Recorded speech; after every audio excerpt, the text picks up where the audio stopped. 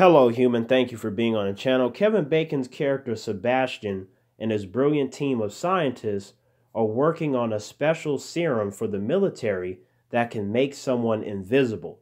At the beginning of the film, we see that they are testing it on animals. They're able to make the animals go invisible and then bring the animals back to where they can be visible again.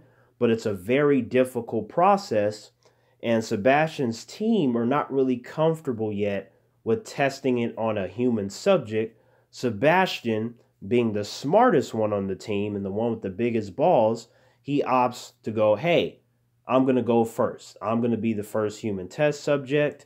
And they actually succeed. You know, Sebastian becomes invisible, the hollow man, if you will. But there's a problem.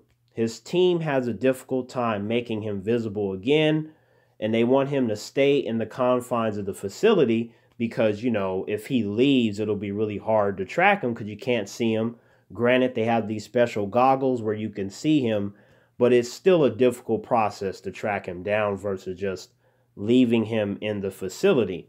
But naturally, when humans are confined to a certain area for too long, they start to get antsy, start to get mad and stuff like that.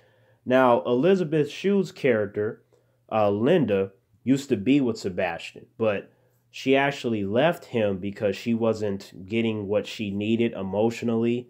Like, you know how humans are. If they don't get the love and all the other bullshit that they care about, they feel like they need to move on and find it elsewhere.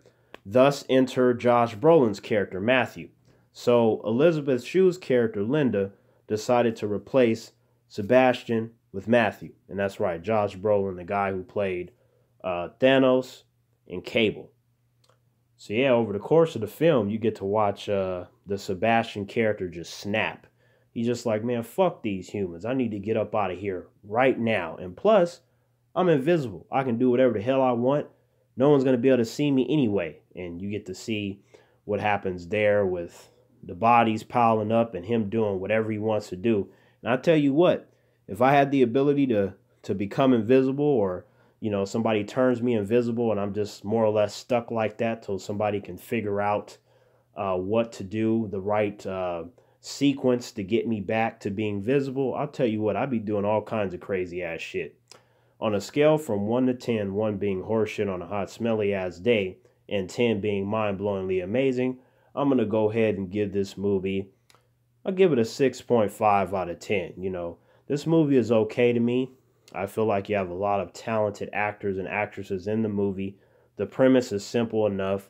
I think it's executed fine, but you could have had something more grand with this type of plot. But I felt like they did just enough to make the movie passable, but it's not really all that special when you compare it to other premises that have done the whole Invisible Man type thing. So, cool film. You know, I found it to be entertaining, especially when the Sebastian character started to fall down the rabbit hole. Like, they gonna let me up out this fucking facility. I am Sebastian. I am the smartest motherfucker here, and you gonna show me some respect. So yeah, interesting film. Thank you for being here, human. And until next time, Terrence out.